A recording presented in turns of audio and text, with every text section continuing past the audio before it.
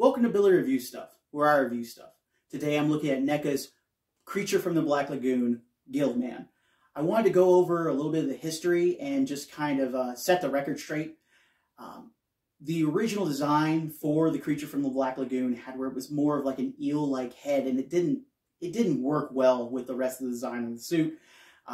Then Millicent Patrick designed a very iconic and the more fish-like head that we all remember now. Also, Jack Cavan and Chris Mueller had where they sculpted it. They brought the creature to life. But then there was also Bud Westmore, who had where he worked really hard on erasing everyone else's credit for the Creature from the Black Lagoon and taking credit for everyone else's work. I have a picture of him pretending to paint on the left a sculpture that Chris Mueller is working on the right.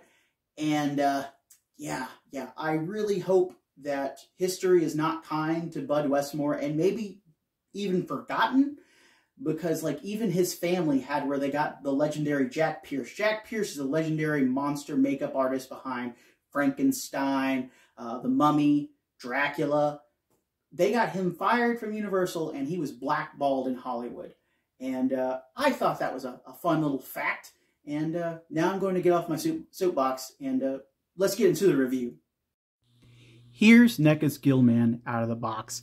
And I had to do a turnaround on him because, again, he's lovingly recreated here. This is what the suit looked like. This is what the Gill-Man looked like.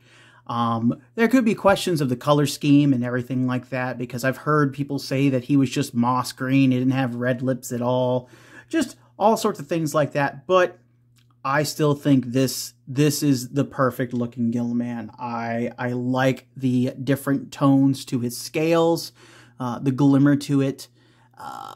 It's neat. Even his, I would say, goofy almost eyes, his fish eyes just have where they look fantastic. They look like the suit.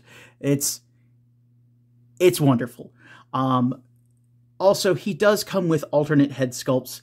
From the other two Gill-Men that I've gotten so far, they had either the open mouth or the closed mouth. This one actually comes with the third mouth head, the posable mouth, which I wish all the other ones, I wish the glow-in-the-dark one had this.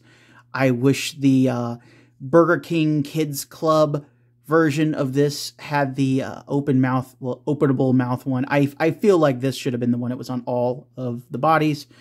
Here is his other alternate head of help me, I'm breathing.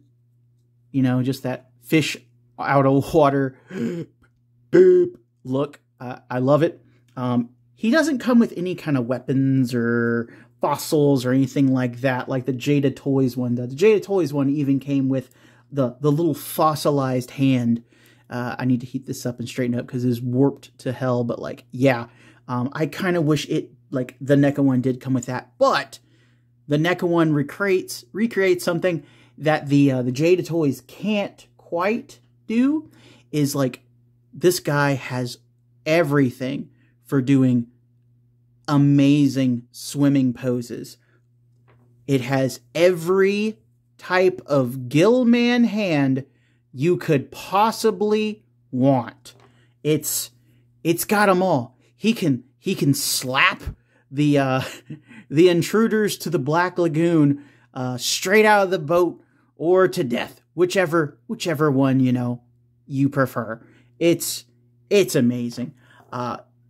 Let's get into articulation next. So articulation on the Gill-Man. I love the design of the Gill-Man. I've said it in like the review for the glow-in-the-dark one. I love how they mixed hard plastics with soft plastics to cover joints, to cover up those usually the sausage joints that NECA uses or any company uses, where it goes from here, there's the joint, and then goes into here. Look awful, but thanks to the design of the Gill-Man and how they incorporated it with covering it with like that rubber there, it really works. So from the top, he has a ball joint at the neck and a ball joint at his head.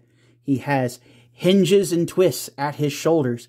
So he can get up to a delightful T pose. Again, like the top part here is a softer plastic. He can go all the way around at his shoulders. There's no bicep here, but you have the twist at the elbow, which then has where it's a double elbow, so he can hinge that in. And since it's soft, like he can cover his wound from being shot or stabbed or harpooned or anything. He then has a excellent hinge at the wrist and a twist.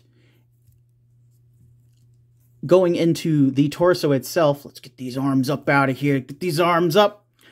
He has a ball joint at the top of the torso. He has a ball joint at the beginning of the pelvis, and thanks to that and the rubbering, the rubber coating, the rubber body parts, he can go so far forward. He can go so far back. If you wanted to, I have the fins lined up here. You could probably get those over, or you can get them to go just a little bit more. But like, that's dynamic. That's dramatic. I love it. He does not have any kind of drop down hips, which I think works. He has ball jointed hips and then a twist at the top of the hips. And since he has like that kind of like rubber crotch pelvis there, he can go, let's get them both going here. He can go so far forward. He can go so far back. Just, oof, weird crotch. He then has where he has a double knee, so he can hinge that all the way back, which is just, it's just a lot of articulation for a NECA figure. And then he has the normal hinges at the foot, has the rocker hidden in there, and you can also twist around. So there is a ton of articulation in the Gill-Man. And the reason there's a ton of the articulation in the Gill-Man, and the only negative I can say about this release of the Gill-Man is he should have come with a stand. Because with enough effort, you can have where you pop. Oh god, if I popped his hands off. Pop him around and get him adjusted to have where he dynamic looking swimming poses. Honestly, I think he should have came with a stand. It's no big like deal breaker, but like if you can get one, you can have him doing some really cool stuff. I'd go back and watch the film and get him into poses like that. Rico Browning was the underwater creature, and his work on that had where it was just wonderful. But let's go ahead and get him into a size comparison. Here is the Gill-Man with glow-in-the-dark Gill-Man, Burger King toy Gill-Man, Loot Fright exclusive tribute Burger King toy Gill-Man, Jada Toys Gill-Man, Miss, 1999 Stuffins Gill-Man, Imperial Toys Squishy Gill-Man, and Telco Motionette Gill-Man. I wonder if it still works. Let's see, guys.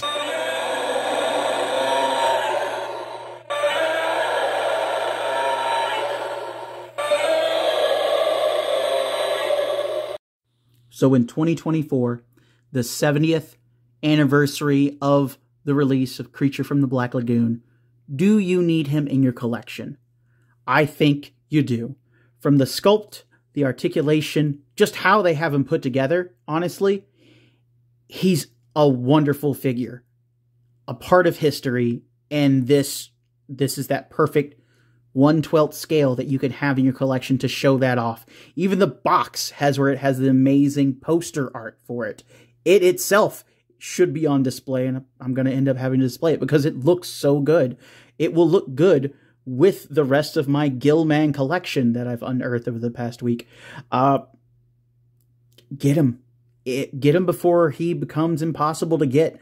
I had to track him down at a Best Buy in Mobile, Alabama to actually get him, because kind of everywhere else that I could get him in time for this too, had where they just had the black and white version, which I think I'm going to pick up next because I do love this design a lot. I have 3 versions of this guy now. I might as well get the black and white version too, because then the collection's complete. Unless they make another one that has where it's like some kind of fun colors or weird. Please don't do that to me, NECA. Please don't. But tell me what you think down below. Are you a Universal Monster fan? Do you love the Gill-Man? Do you love The Shape of Water? Do you think The Shape of Water is like a good interpretation of the Gill-Man and should be considered a sequel? Let me know down below. Any question, comments, concerns, all of it. Let's have a conversation. I've been Billy Beige. Thank you for watching. Please subscribe, like, all that jazz, and I'll see you in the next video. Later, guys.